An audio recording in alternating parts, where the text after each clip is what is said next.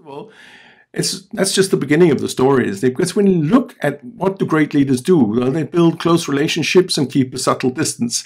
They lead the way and stay discreetly in the background. They display trust and control what's going on. They are tolerant and they know exactly what they want. They plan time effectively and are super flexible. They focus on department's goals and are loyal to the big picture. They set clear direction and are diplomatic and considerate. He's visionary, but keeps both founds on the ground, builds consensus, cuts to the chase, is dynamic and thoughtful, has self-confidence and is humble.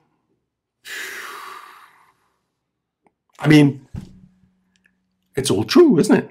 It's all true. We can tick every one of those boxes and say, yep, that's what's needed. So first of all, I think we shouldn't be so hard on ourselves sometimes and say, listen, it's quite superhuman to be able to do that. So give ourselves a little bit of slack. Say, that is hard, okay?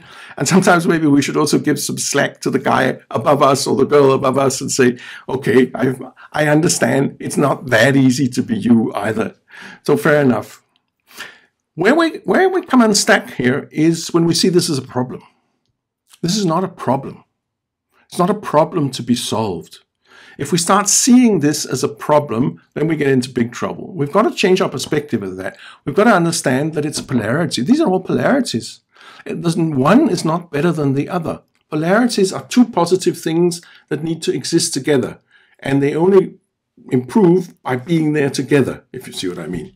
So they're not problems. We need to see them as polarities, and we need to understand and become much more aware as managers of how many polarities are out there and how we get better at managing them, because that is the art of science of good leadership.